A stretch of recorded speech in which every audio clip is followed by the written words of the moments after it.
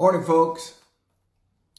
Getting started a little later than I usually do due to technical difficulties. But we got through it and I'm here. So come on in, chime in, come on in. It's time for another edition of YLM. Your Life Matters with yours truly, your destiny mentor, Michael Norman. Why don't you share, tag someone, and we're going to get right into the topic for the week. We're going to get real this week. We need to talk about real issues. We need to deal with real issues that confront real Americans, real people, not just in America, but around the world. And we're going to deal with mental health issues this week, all week long. And what we're going to do and attempt to do is try to limit the scourge and the scar that comes with the stigma that comes with mental health, because mental health is not just retardation or anything of that nature. It's expansive. It can go from anywhere from just being angry to complete hallucination. It's a wide and expansive topic, and so I'm going to deal with it not necessarily in its totality, but I wanted to touch on it so that we can get a grip on it and understand what it is, perhaps that what we've been dealing with all our lives and haven't been able to, put a finger on it. What is it? Why do I continue to live this same cycle over and over and over again? Why does life seem like it's the same thing over and over? So, Tomas, bless you. Hey, thanks for stopping by. So we're going to get into this today. So I want you to just share, get as many people as you can to tune in, to listen in, because I've got some very important information I want to share with you. Again, my name is Michael Norman. I'm a pastor, I'm a father, I'm a husband of 30, going on 33 years. I possess a couple of degrees, one in biblical studies, the other is in pastoral counseling. So I'm not a psychologist or psychiatrist, but I have spent time studying in counsel. There's some elements of psychiatry, there's some elements of psychology involved there as well, not to mention 30 years of ministry. So I'm coming from not a novice position. I'm coming from a wealth of experience. And like I said, I'm not a novice. So again, at the same time, I don't want to give the illusion that I am a psychiatric professional. That is not my area of expertise, but I do, in terms of study, have some elements of psychology and psychiatric and mental health. So I want to deal with it. I want to talk about it because oftentimes, like I said, I am a pastor. I've come from ministry. I've been a pastor several times, both domestic and foreign. I've pastored and oversaw ministries here in America and abroad. And I've discovered that people are the same no matter where you go. We all, number one, need love. We all need to understand that we are loved and appreciated. Number two, we all need to know that our life has meaning. We need to understand that there's a purpose to our existence. There's some meaning to our lives. And so, again, that's why I want to take this week, just this week alone, to deal with some, what I'm calling a mental health week. Please understand, this does not mean that you're local, that you're crazy, that you're insane or psychotic. We all need some level of mental reinforcement. Just like our bodies need reinforcements through exercise. You've got to exercise. You can't expect to stay in good health if you eat wrong, you sleep wrong, or you don't get any sleep. You work all the time. You don't get any rest. How do you think your body is going to function optimally if you don't get the exercise and the reinforcement that your body needs? Your marriage needs reinforcement. Parenting needs reinforcement. And one of the things, particularly in the African American community, we tend to vilify those who go and seek professional help.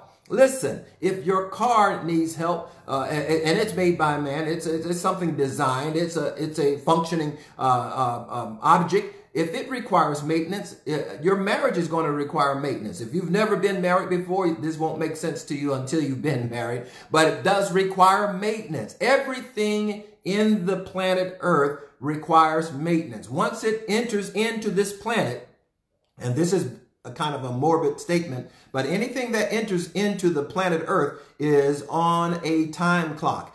It's called entropy. Anything that comes into the planet Earth is automatically affected by entropy. In other words, it will eventually erode or fall apart if not given proper care. So anything that comes into the earth, that goes for your car, that goes for your weight machines, it goes for your chairs, it goes for your property, it goes for your house. The very house you live in, if you do not care for it, it's going to suffer dilapidation because of the principle of entropy. It will fall apart if you do not maintain it.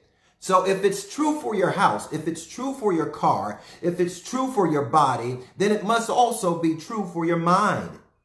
So we must at some point remove the stigma that there is something wrong with us if we seek someone to help us sort out the issues of our lives. At some point, I know, and I've got a lot of religious type people that watch this broadcast, and we think that, you know, it's the Holy Ghost's job to do everything. The Holy Ghost will do everything for us. He'll make us walk right, make us talk right, make us sing right, live right. No, no, no. If you read your Bible correctly, it is not the job of the Holy Spirit to do anything for you. It is his job. In the Greek, it's called the paraclete. That simply means, or defined as, one who walks alongside. In other words, if you move, he'll move. Just like that. If you move, he'll help you move. If you want to go from not enough to more than enough, he will help you get there, but he will not do it for you. I come from an old culture that believe that the Holy Ghost will do everything for you, but that's not his responsibility. His responsibility is to walk alongside you and give you gentle nudges to let you know, no, you're headed in the wrong direction. You might need to make an adjustment. You might have to turn left here, turn right there. Let that friend go. Bring more people like that into your life. That's his job, is to help you, not to do it for you. Okay, so that's one of the things that we have to recognize as religious church-going folk. We have to realize that that is not his job to do things for us. Amen.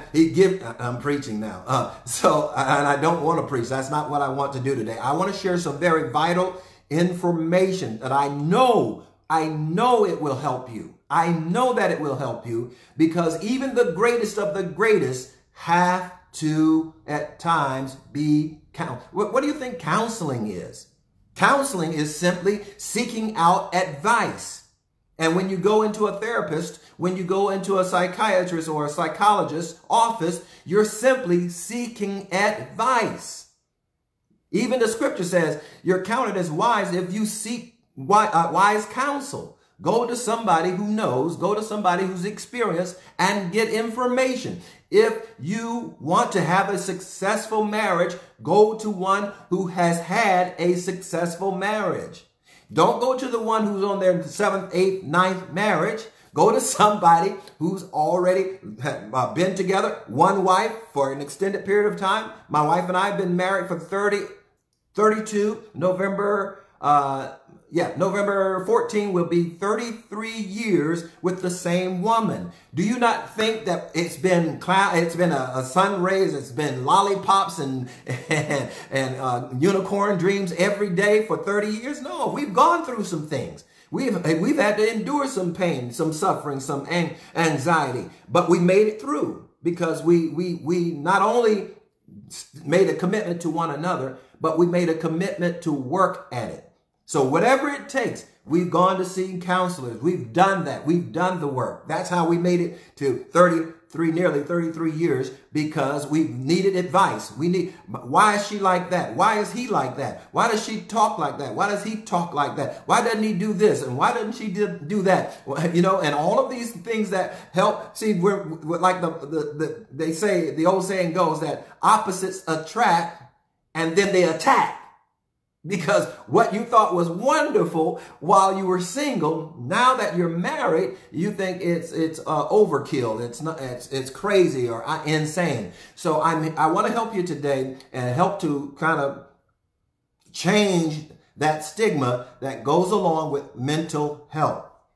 Mental health is as simple as listening to an encouraging word to help develop your mental health. I listen to tapes, recordings, videos. I'm a YouTube enthusiast. I'm always on YouTube watching videos to help me transform my mind. Because there's some things I've learned, behavior that I need to transform. But the only way you can transform them is by knowledge. The more you grow in knowledge, the better and the more of a chance that you have at transforming your life. Because your life is not a product of happenstance. It's a product of your mind. It's directly related to your mind and the way you think, the way you calibrate, the way you calculate, and all of that. It all feeds into what makes up your life today. So I want to encourage you, hang with me. I know this is not one of those things that's going to be, rah-rah. Everybody's going to be, jumping bouncing off the walls and swinging from chandeliers. But this is going to be very helpful information that I know will help you because it has helped me. And if it helps me because I'm no special individual, it can help you too. Okay. So now if you saw in the header, it says, it asks the question rather, are you dealing with a narcissist? And most of us have never even heard of the word narcissist. But I want to help you understand, understand whether or not, first of all, what a narcissist is. And secondly, determine whether or not you may be a narcissist. Or maybe you know a narcissist. Maybe you're married to a narcissist. So this is going to help you understand, and let me make sure that you understand this as well. My intention is not to bring any level of condemnation or judgment. This is not what this is about. It's about helping us to recognize any dysfunctional behavior that we might indulge, we may allow into our own lives and think that it's normal. Listen, if you've never seen what normal looks like, whatever you've experienced up to this present time is your normal. Until you realize or someone comes alongside you and says, hey, that ain't normal. And once you get that notice, then you can be about the business of correcting that behavior. Okay? And again, this is not an issue of pointing out what's wrong with you as much as helping you to discover it and then correct it. Even the scripture says, be ye transformed by the renewing of your mind. You can leave one city and go to the next one. But guess what? You're going to take that behavior with you. You can leave one state to the next state. You're going to take that behavior with you. Why does it seem that there's a cycle of life happening? Like most people call it a generational curse. I am not so sure about whether or not it's a curse as much as it is a condition. And if it's a condition, it can be changed. If it's a mindset, it can be changed because you can change your mind. I can change my mind. And in the words of T.D. Jakes, there's nothing more powerful than a changed mind. Because once you change your mind, you can change your destiny. Once you change your mind, you can change the very trajectory of your life. All right. So again, according to the World Health Organization, and we're hearing a lot about the World Health Organization right now while we're dealing with this COVID-19. And let me say for the record, make sure I say this before I even go into this, that I pray that you're safe. I pray that you've been practicing social distancing. I pray that you are staying at home and, of course, not going out. And if you have to go out, wear a mask. Wear a mask. Let's not be, Fred Price said it a long time ago. He said there's a thin line between faith and foolishness. There's a thin line between faith and foolishness. Now, if a house is burning down and you're inside the house and you're just, I'm not leaving because God, I've got enough faith that God's going to put the fire out. And then the roof burns, but you're still believing God, he's going to stop the fire. Listen, there's a thin line between faith and foolishness. This is how God works. Listen, I remember this story. Here's an example. And again, I'm going to go into the definition in just a minute. I'm checking my time to make sure I don't go over time. According to, here's how I see it. This is how I believe God works. Listen, take that same example. Say that there's a flood coming to your area and you're just standing there in your house and you say, I believe God, God's going to protect me. He's going to rescue me from this flood. And then the water rises so much so that somebody drives by and say, hey, jump in the car because the water level is rising. You say, nope, nope, nope, God's going to take care of me. And then they drive off. Well, the water rises and then somebody comes by with a boat and they say, jump in the boat. The water is rising. We're all going to drown if we don't move. Well, you say, well, no, no, no. I believe God's going to rescue me from the flood just like he did Noah. No, no, your name is not Noah, okay? But then the water is still rising. And so much so that you have to get on the top of the roof of the house. And then a helicopter comes by and says, hey, grab the ladder and we'll pull you into the helicopter because the water is rising. But oh no, my God is going to rescue me from the waters. And then tragically, that individual dies, goes to heaven, and he's standing before God, and he says, God, why didn't you rescue me? I believed you. I stood on your promises, and you didn't rescue me. He said, well, what do you want me to do? I sent a car, I sent a boat, and I sent a helicopter, but you didn't take any of them. And tragically, they die. So that's how we treat God sometimes. We can't recognize that sometimes God, yes, he's supernatural, but sometimes he moves in the natural. And I would say most of the time he moves in the natural. All right. So let's deal with this real quickly. Mental Health Week. And today I'm dealing with narcissism. I'm going to deal with a host of issues that deals with most mental health, because mental health is not just relegated to a psychopathic or a psychotic behavior. It doesn't have to be psychotic. It can be, once again, something as simple as low self-esteem. Anything from low self-esteem to psychotic behavior, all of that from one end of the spectrum to the other it falls under the heading of mental health. So today, again, we're talking about narcissism. Okay, so here's some of the World Health Organization, their definition of narcissist. It says, according to the World Health Organization, mental health is a state of well-being in which the individual realizes his or her own capabilities or potential and can cope with the normal stress of life and can work productively and fruitfully and is able to make contribution to his or her community. Okay, now, this is the World Health Organization's definition. That number one, it's a state of well-being. Number two, you're able to realize your own abilities and appreciate what you can and can't do. Number three, you can cope with normal stress, everyday stress. We all live with it. We all contend with it every day.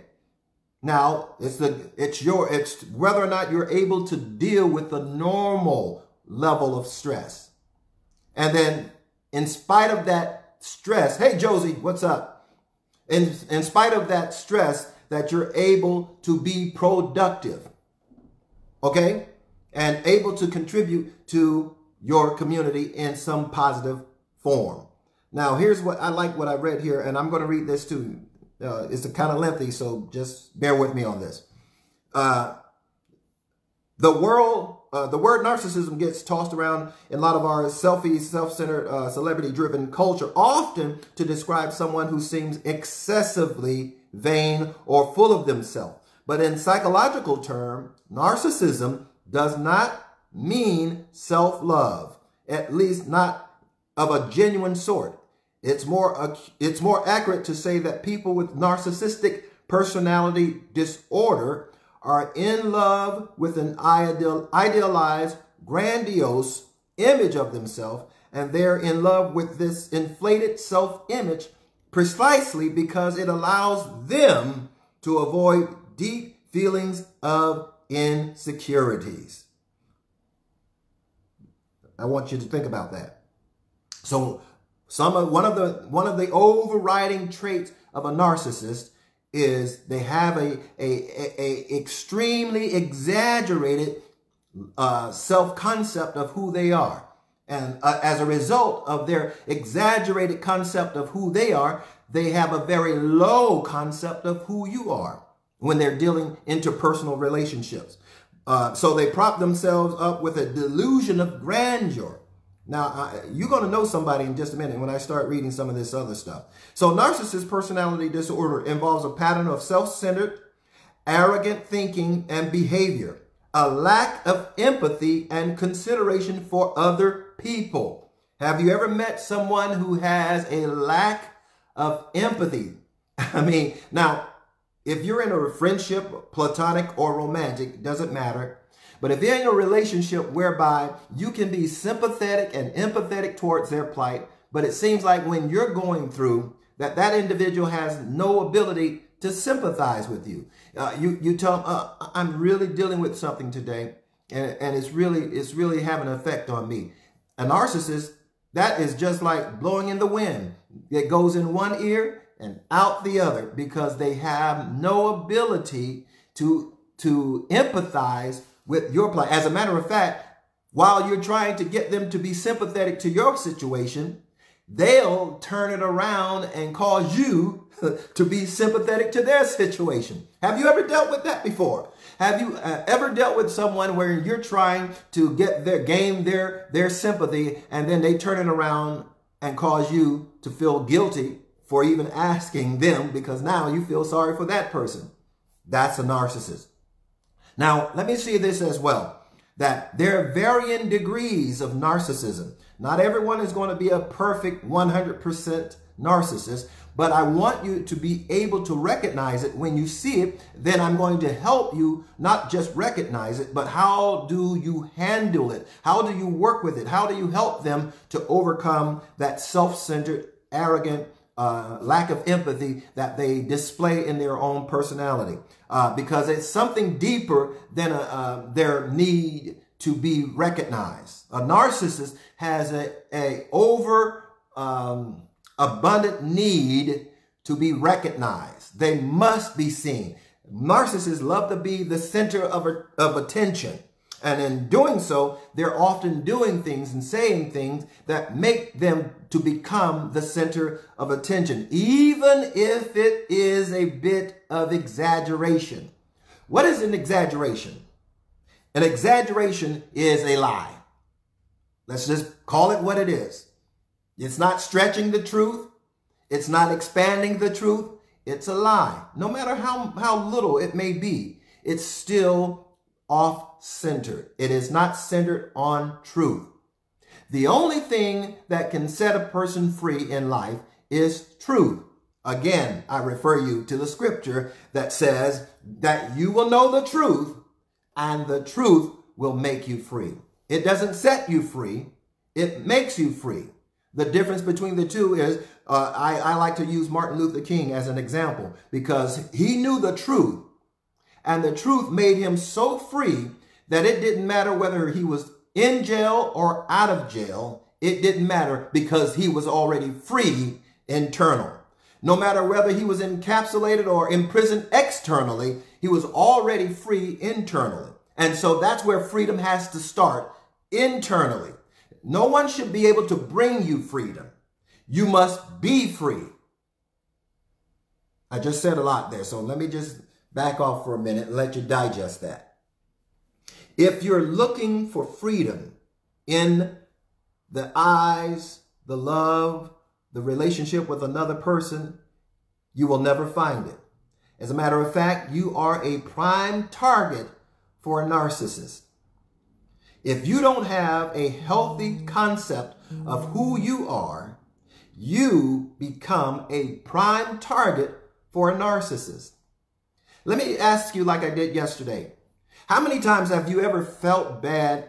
Now, if you're like me, and I'm not propping myself up, but I won't criticize me. So I'll talk about my own situation. As a child, I grew up thinking, again, that it's my sole responsibility to do for others, and not worry about them doing anything for me.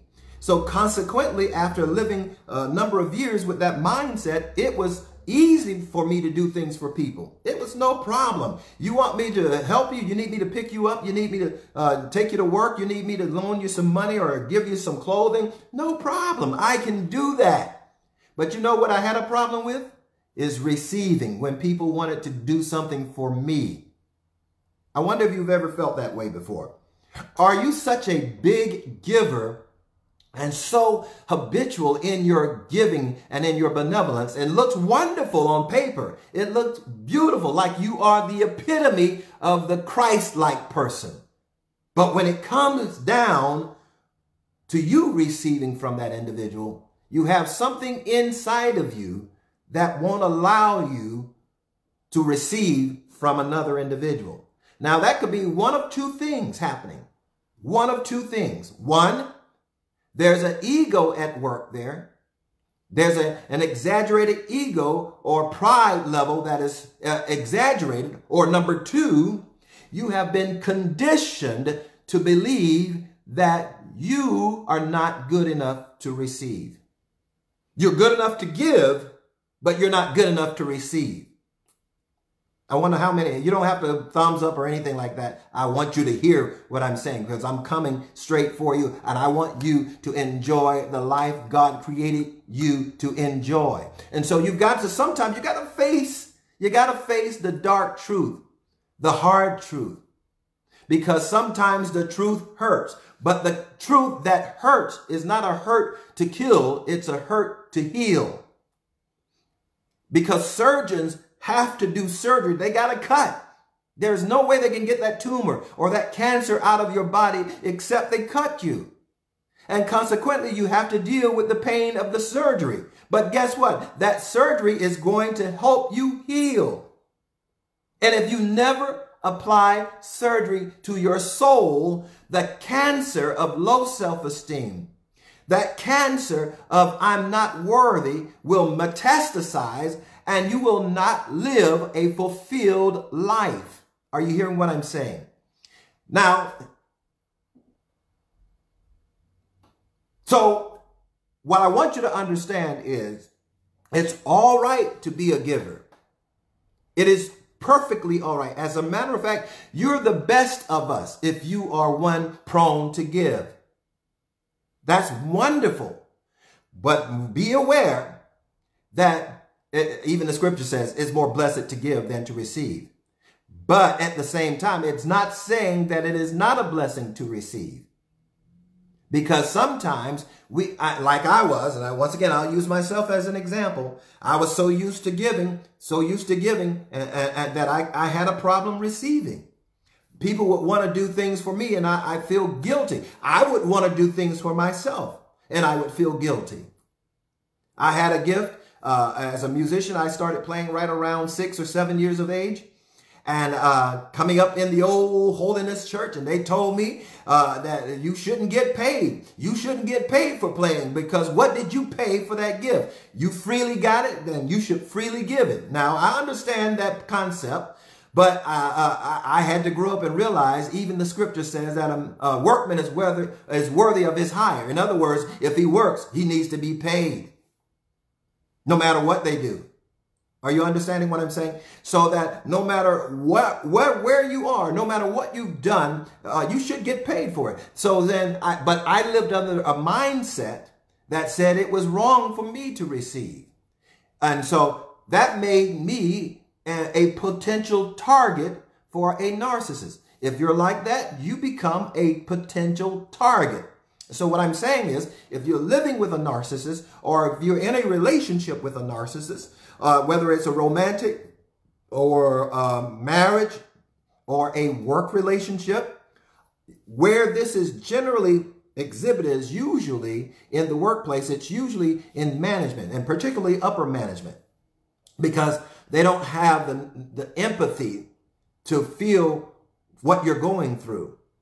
And so they will fire you, they let you go, or you'll never be good enough. You got a project, and they say that project is due in 14 days. 14 days goes by, you've got a project, and you present it, say, I put my blood, sweat, and tears into it. Here it is. And they tell you, that's not good enough. That's not good enough.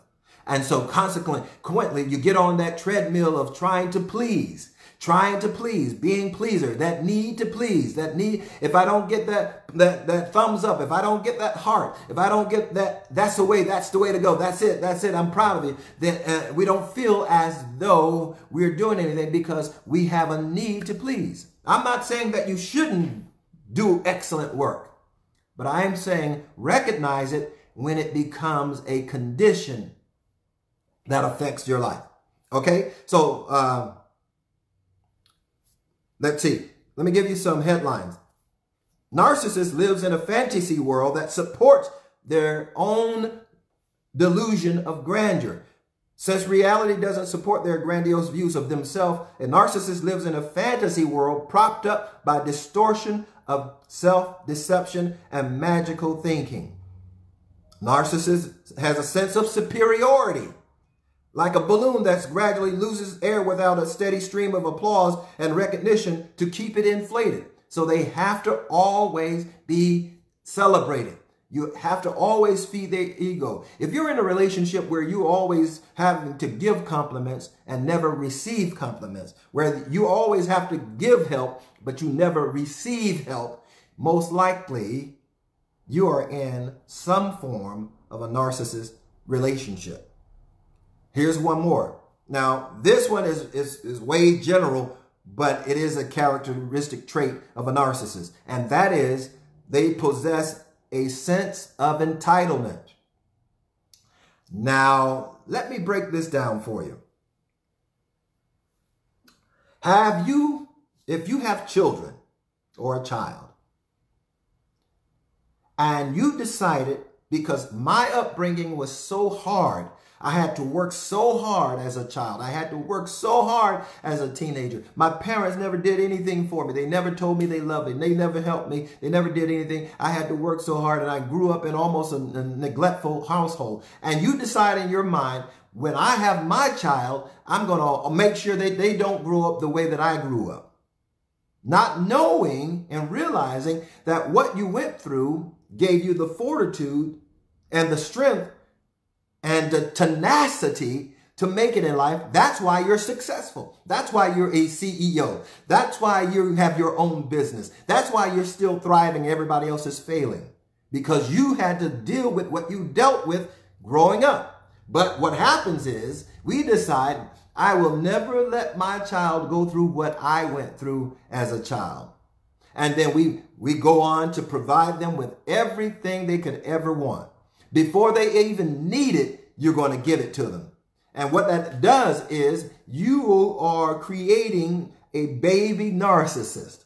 Because what happens is, as they grow up under that sort of circumstance where you're always providing for them without them having to do anything to deserve it, it's only because I've grown up like this and I want to make sure my child never have to go through and never wants for anything. Well, guess what?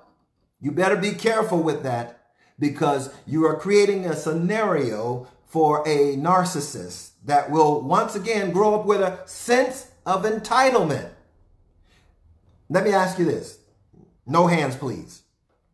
That child that you've always provided for, always made sure they had the latest shoes, the latest sneakers, the latest fad, the PlayStations or Xbox, and had everything they ever wanted growing up.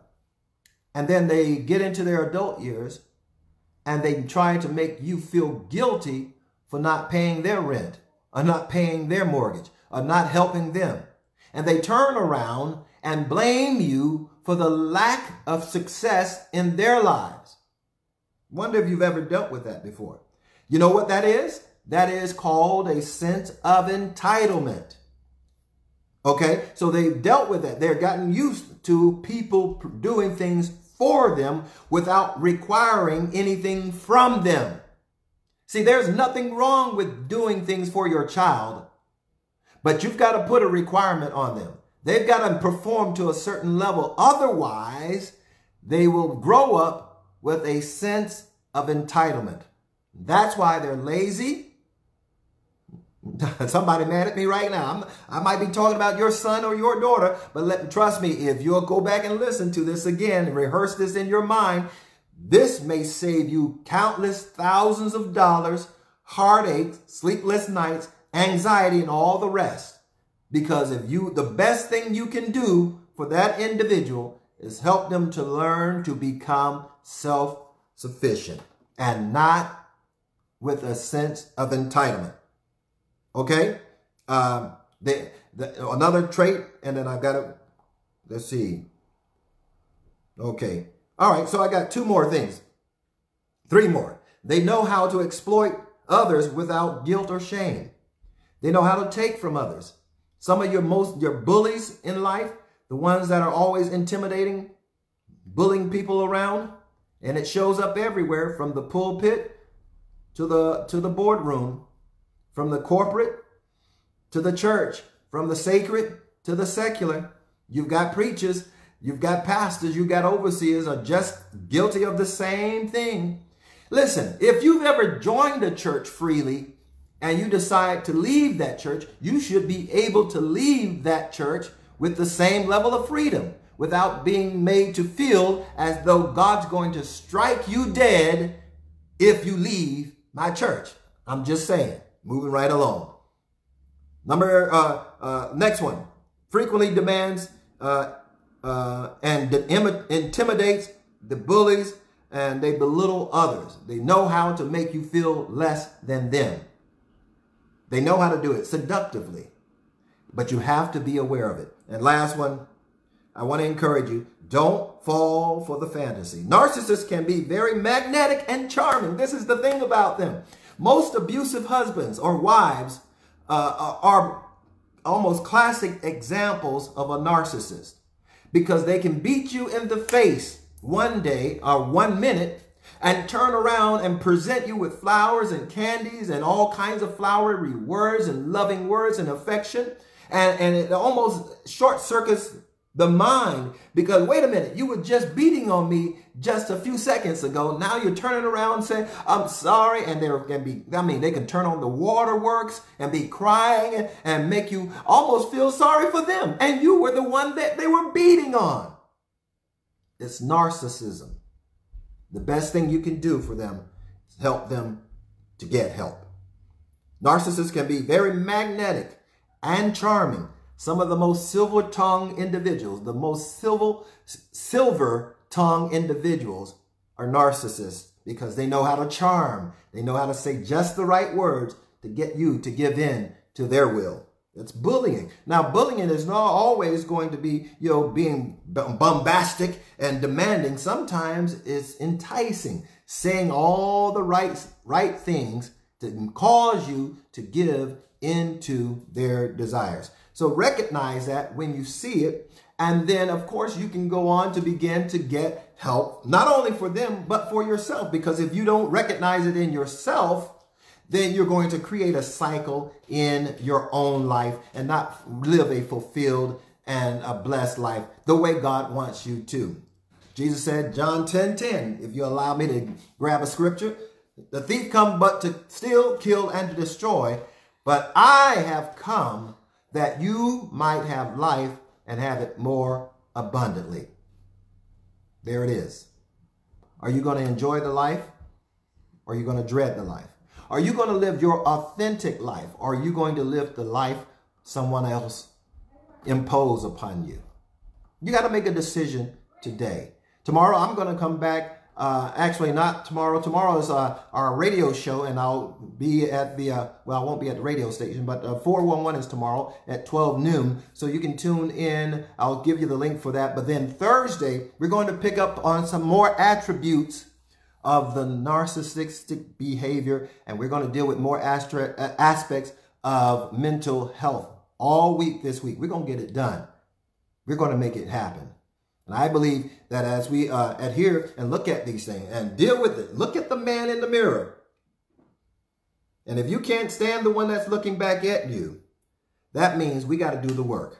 We've got to do the work. I can lay hands so many times on you. I don't care what preacher, what bishop, what apostle or prophet lay hands on you until you've got their fingerprint in your forehead. It's not going to change anything until you decide it's time for a change and then go on and do the work. All right. That's all I have for you right now. Listen, there's much more to say, but you'll have to join me again tomorrow. I'll be doing the 411 with Cora Miles Powell, and then back again Thursday at 10 a.m. We're going to talk a little bit more about mental health right here on YLM. This is Michael Norman, your destiny mentor, reminding you that your life matters. Now let's go and do the work. All right. See you then. God bless.